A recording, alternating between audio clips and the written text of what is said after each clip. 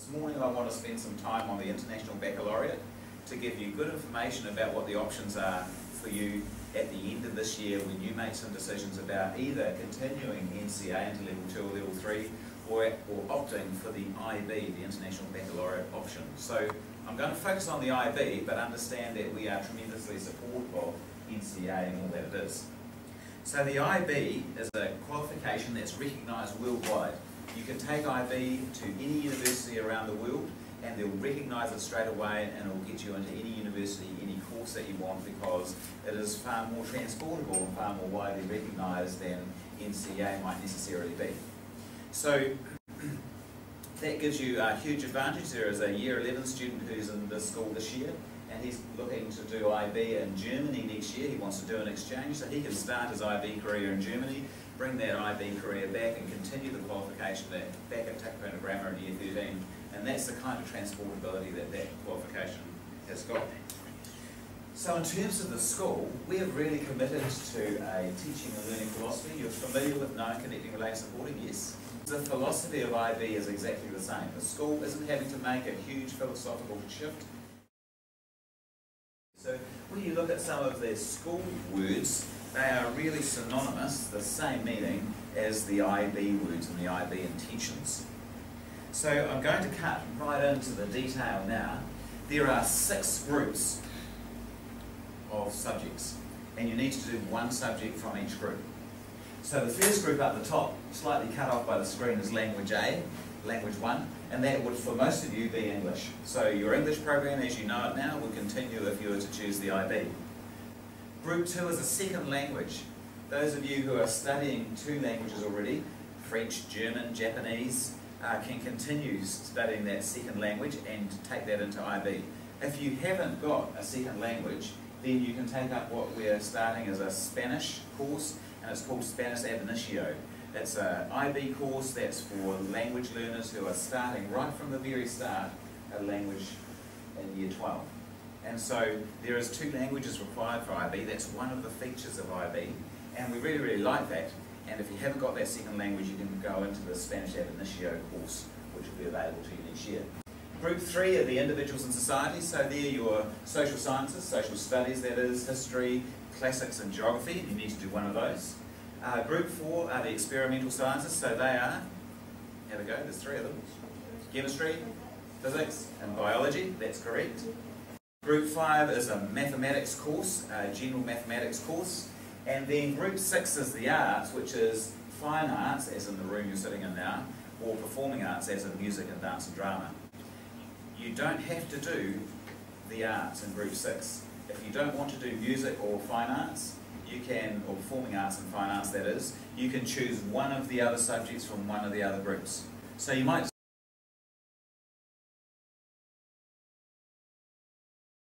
decide that you're actually really good at the social sciences, so you want to do geography and history. So instead of doing the arts, you might take history into Group 3 as your second subject.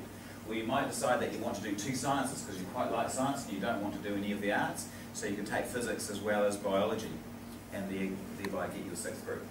With me so far? Good. The outer circle of 6 subjects, you can get in each subject a 7-point scale down to a 0-point scale. 7 is high. So for example, if you're really good at English, then you might get a 6. And if you're really good at mathematics, you might get a 7. And then you might get a 5 for biology if you were doing it. You might get a 4 for the performing arts. And all of those add to a total of potentially 42. So out of the outer circle, that's 7 points each maximum, you can get a total of 42. I'm going to bring you into the centre now, the EE, TOK, CAS. There are some requirements of IB that you need to complete to get your diploma. The first is an extended essay. IB sets some topics every year about learning and the dimensions of learning that there are inside the IB. And the extended essay is a 4,000 word piece based on a subject that you're really, really good at that you're expected to write. So it's a 4,000 word essay. It could be on English, it could be on mathematics, a topic like, is mathematics real? It seems too abstract, does it have any connection to the real world? And that's the kind of topic that would come out of the extended essay. So it's a 4,000 word essay. The second point is the theory of knowledge. The theory of knowledge is very much the knowing, connecting, relating, supporting. Ideas about how you learn, ideas about what are the best ways of learning, how do you manage information in the new and modern world that you're going to go out to. And the theory of knowledge is some set topics, and you have to write a much smaller essay of around 600 to 800 words and talk to a mentor that will be working with you on that. And so that's the theory of knowledge. And then the Creativity Action Service, the CAS, your co-curricular activities like rugby and netball and music and art and design and even Girl Guides or Red Cross collecting count towards your IB certificate. And so you can get some credits for that. So for the centre together, the extended essay, the theory of knowledge and the Creativity Action Service, you can get a maximum of 3 points. The Creativity Action Service, you need to do it, so they kind of tick it off. And then they have a look at your extended essay and the theory of knowledge, and they'll give you some points for it. 3-point scale, 3, 2, 1. If you don't do one of the centre ones, like you don't deliver the extended essay, you get a 0 for that centre circle and you drop the whole diploma. Okay? So it's really, really important. That centre aspect is to do with your understanding of how you learn and how you contribute and how you serve others and are creative. And that's kind of essential and core to the IB qualification. So now we know that there's how many points around the outside? 42, good answer. And we know that there's how many points on the inside? 3, so it adds 2. Good, you're clever, wide awake. So 45 points is the maximum number of points that you can get in an IB diploma. And there was a young lady in Kristen last year, I don't know if you noticed in the paper, who got one of those perfect scores, 45 out of 45 for an International Baccalaureate at Kristen. To get an IB diploma, you need 24 credits or better. Okay? So to get an IB diploma, you need 24 credits or better. And 24 credits or better to go, will see you into any university. Auckland University look for an IB diploma at 24 credits. And if you were to go into any university around the world, on 24 credits you'd be expected to get a B or a B plus average. So universities tend to run A to E, and if you've got an IB diploma at 24 credits, you can expect to get really good grades, B or B plus. If you got somewhere around 26 or 27 points out of the total 45, you could expect in a university to be getting A or A plus averages, which is really good, eh? And I'm expecting that every student who wants to have a go at IB at this school would expect to easily get an IB diploma, no problem at all. Now, the International Baccalaureate qualification is a 2-year program. Okay? So it's different to NCA. You do an NCA level 2, and then you have some exams at the end of year 12, and then you do level 3, and you have some exams and some scholarship exams, maybe at the end of year 13. The IB diploma is different. It's a 2-year continuum. Okay? It goes for 2 years. There's no exams at the end of year 12. Your program just kind of keeps running and flops into that second year of year 13. So that's a key difference. And one of the reasons we're wanting to give you really good information right now is that once you make that decision at the end of this year, the end of year 11, that decision's a really important one, because once you commit to NCA 2 or 3, level 2 or 3, or once you commit to IB, the 2-year program, it's very difficult to make changes through year 12 and through year 13. Does that make sense? You understand why? Okay? So that's really an important point to note. The other thing I want to talk to you about is that you can study, and you have to study 3 of those subjects at a higher level, and you have to study 3 of those subjects at a lower level. So I might decide that I'm really good at English and I'm quite good at French. That wasn't necessarily true, but let's say it was. And I really like maths. So I might decide to study those 3 subjects at a higher level. And that would mean that I'm in those courses for 240 hours across the 2 years.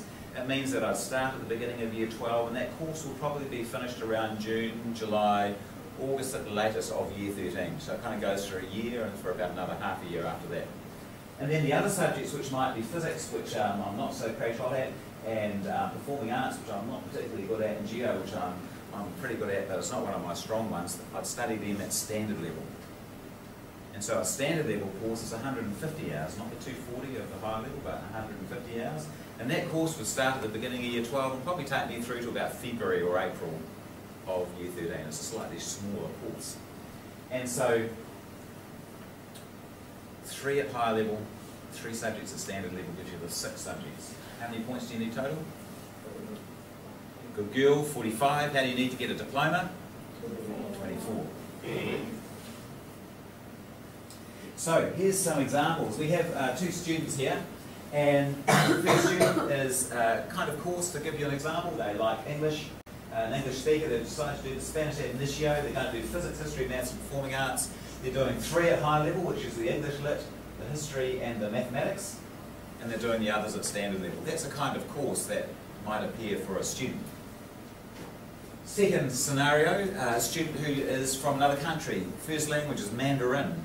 They're going to do English as their second, and they're going to do bio, geography, mathematics and physics, 3 at high level and 3 at standard level. There is an error in that slide, you've probably spotted it already, and that's a different kind of course.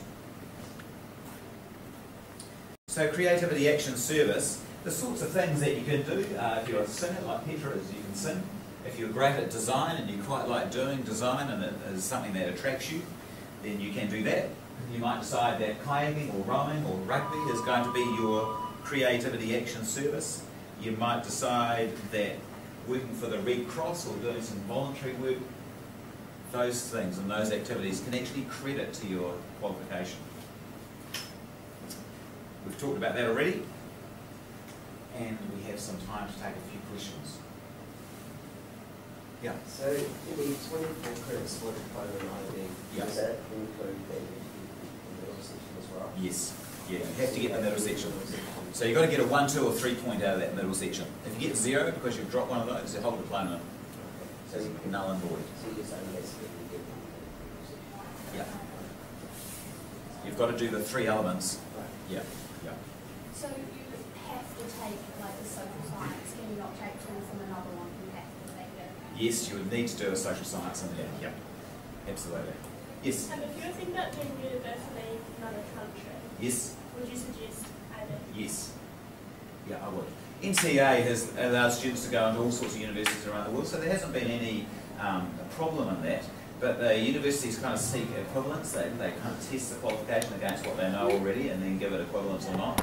IB is like another language for universities. They understand IB, and universities all around the world will have that 24 credit diploma demarcation as part of their requirements. If you look at the university website, you'll see NCA because it's national qualification. You'll see Cambridge International examinations in there, and you'll see IB at 24 points. So it's far more widely understood, and as a qualification is all around the world. So students are travelling all around the world, going to universities all around the world, and IB sees them direct entry in many respects. Okay. Any more questions? Great.